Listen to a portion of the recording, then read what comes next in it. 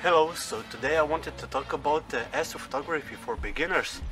So yeah, get your wallets ready because if you're not a millionaire, well, then I'm sorry. Okay, so you know I'm joking, right?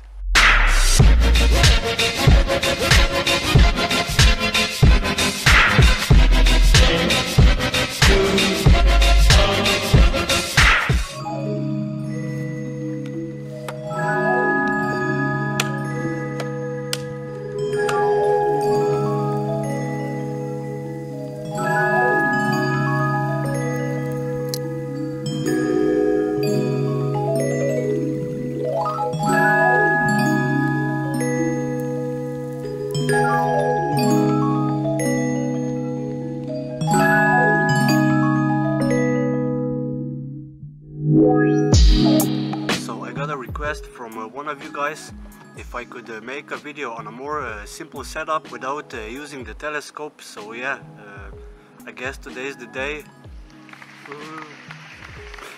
But I think the best thing is if I just show you what I'm going to be imaging tonight.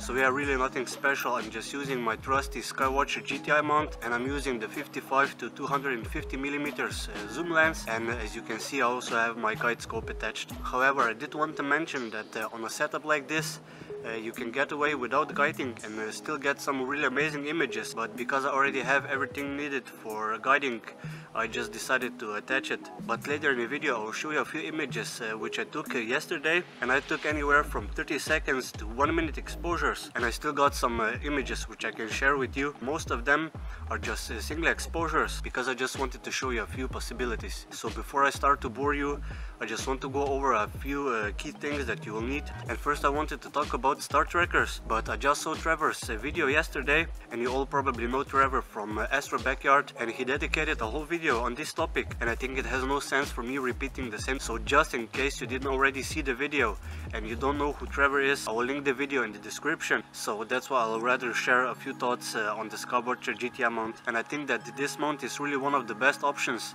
that you have if you want to start astrophotography. And I didn't have any other mounts to compare it to, but if you've seen any of my other videos, you can see that the mount is quite capable. And I'm not saying that I'm taking the best images, far from that, but I have to say that I'm quite happy with my images, considering the amount of money that I spent on my setup, especially if I look at some other setups that are way more expensive and complicated to operate. So that's why my opinion is that this mount is really worth considering if you want to start in this amazing hobby. And with a setup like I'm using tonight, it's really so nice to image. And as I mentioned before, you can get away without guiding. And not just that, if you are using a zoom lens, you have to know that the lenses have quite fast optics compared to some of the telescopes. So for example, my Vixen has an aperture of f9.4, and this lens at 250 millimeters has an f ratio of 5.6. yes. And you might think that this doesn't sound much, but this is actually a full 3-stop difference. So in this case, the lens has a lot more light gathering capability than my telescope. And if you do any kind of photography, I'm pretty sure that you have a lens similar like this already at home. Even if not, those lenses are quite cheap, especially if you buy used one, or you can even go for an old prime lens which has an aperture of 2.8, I think, at least most of them. So those lenses are even faster, which will enable you gathering light a lot more quickly and reduce the need for guiding even more.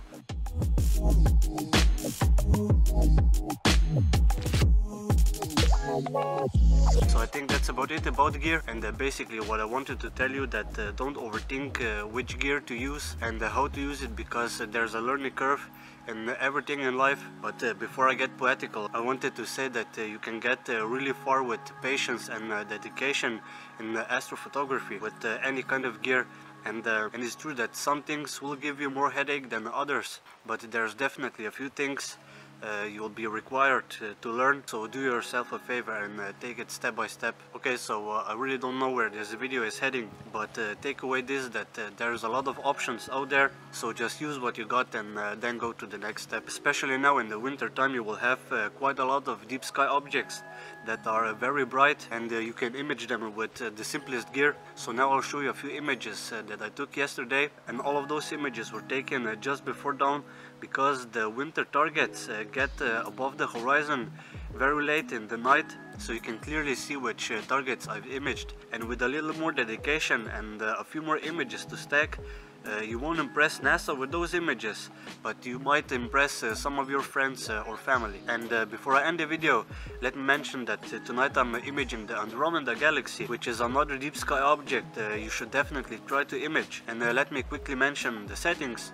So I'm taking 300-second exposures at 800 ISO, and I'm using the UHC filter. Also, if any of you is interested in the 3D printed parts I've made, I'll add a link to Thingiverse in the description where you can download all the files. And also to mention that the guide scope holder can also be used on a Nikon lens like this. So if you have a similar Nikon lens, you can also use it with that.